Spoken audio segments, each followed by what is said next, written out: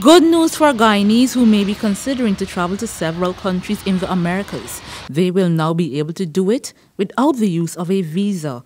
Guyana's passport has increased in its value. According to the Hentley and Partners Index 2018, the index focuses on global rankings of countries according to the travel freedom for their citizens.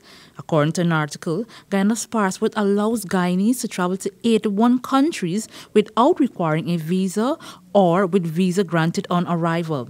This move has placed Guyana at the top 4 spots of the 54 ranking out of 88 countries. The visa-free travel applies to 14 Asian countries and 14 in the Americas, 3 European countries which are Kosovo, Ireland and Russia Federation, and 25 African countries including Egypt and South Africa.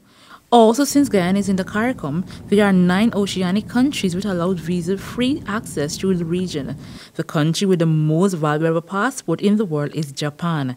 Japan now allows visa-free, visa on arrival to 190 destinations compared to Singapore, 189, which is the first place in previous year. For Channel 2 Headline News, Esther Sobers. Thanks for watching Headline News. Leave a like or a comment below. And for updates on the latest news happening in Guyana, click the subscribe button.